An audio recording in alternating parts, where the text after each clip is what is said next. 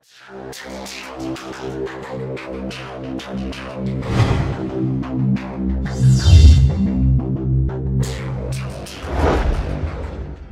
afternoon, everybody.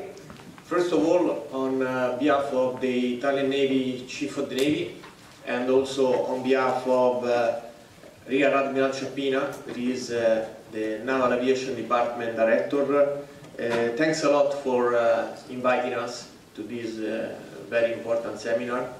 We are very pleased to be here today and to present you the way forward into the fifth generation embarked on board our carrier for the Italian Navy.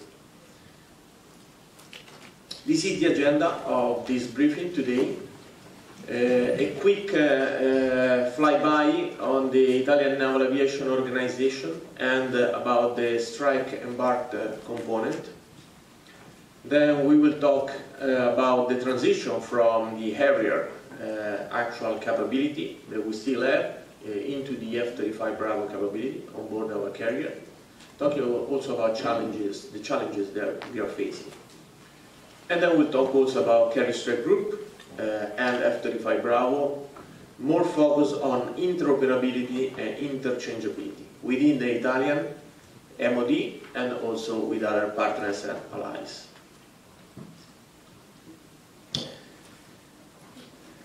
Talking about naval aviation, more than 30 years of carrier operations for the Italian Navy.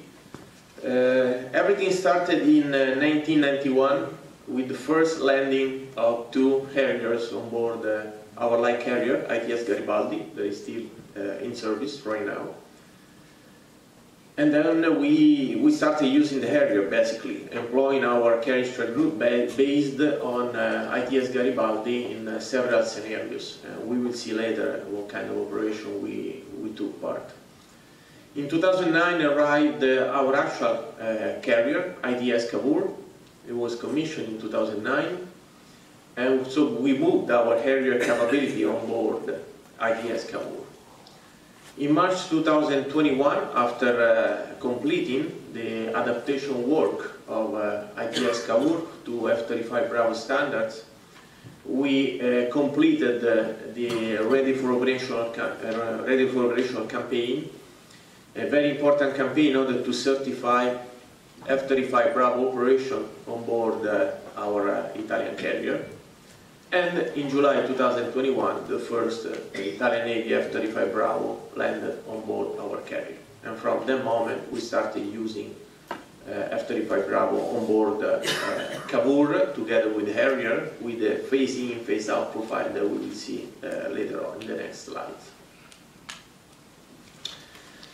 What's the organization of the Italian Navy? First of all, my Admiral, Rear Admiral Ciappina, is both, he has 2 hats, 2 assignments. He is the director of the Naval Aviation Department at the Italian Navy headquarters, and is also the commander of the Italian Navy Fleet Radar. So basically, he is also responsible for the operational part of employing our jet, helicopter, everything that flies in the Italian Navy, basically. So, at the Italian Navy headquarters, at the Naval Aviation Department, we take care about policy, procurement, sustainment, logistics, infrastructure, personnel. We're talking about like air, the personnel of the air components, research and development. Instead, when we move to the operational side of the house, we have another parallel structure that through our other departments, we have the unmanned department, we have the logistic transport department, we have also the helicopter, so full operational capability by the end of 2030, once we complete the number of the 15 jets. Phase-in of the F-35 Bravo and phase-out of Harrier are happening at the same time. And this is very challenging for us, because the same squadron is still guaranteeing the capability of the Italian carrier with the Harrier, and meanwhile is growing the number of the F-35 Bravo, and we are learning how to use the F-35 Bravo. We are rewriting all the national tactics. So the Harrier Flight 9 will be operational up until the end of 2026, basically.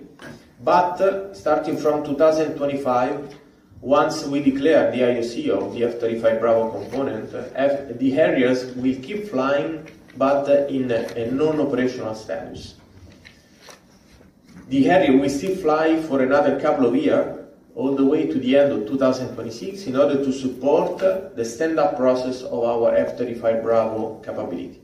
So basically the Harrier will keep flying to do radar, companion aircraft, and also to maintain currency and proficiency of the Italian Navy pilots that will transition to F-35 Bravo. And in order to do this, we applied something that we never did before. We dual qualified our pilots, the most experienced one. So an experienced Harrier pilots that transition on F-35 Bravo is still flying both Harriers and F-35 Bravo.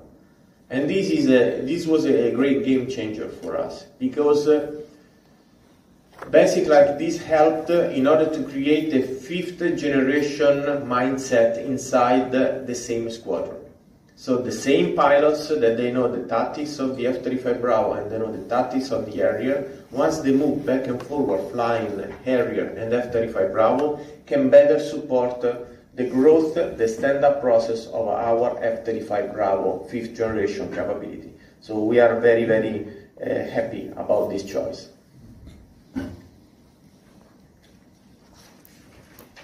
These are the three main pillars that we are following in order to transition to a 5th generation capability within the Italian Navy.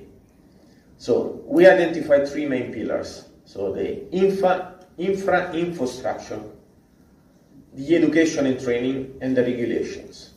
And as you can see at the bottom, the operational test and evaluation phase is something that goes pretty much the interest every column of the three pillars that I'm talking about. Why? Because with the operational test and evaluation that is currently ongoing, we can better set up, we can better shape each one of these three columns. I would like to expose you what is our legacy. We already said that everything started in 1991 with Garibaldi, and over there you can see our major operations.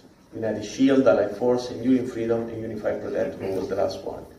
Then we evolved with our Harrier capability on board Cavour, and we also completed in 2013 and 14 our first carrier strike group campaign with Cavour.